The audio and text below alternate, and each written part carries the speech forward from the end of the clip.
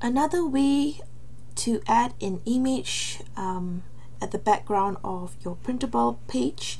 is by clicking on your folder and finding your image. And let's say I want to have this really nice pattern, and then just drag it into InDesign, and then the same thing, just drag following the height of your printable, and then the same thing, you just bring it right in and then send it to back, and then again use your rectangle tool and draw a box, and then make the fill white,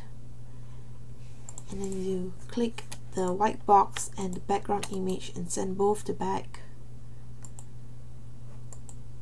And if you want this centered, you can make sure you put align to page, and then make sure you center it horizontally and vertically, and that's it.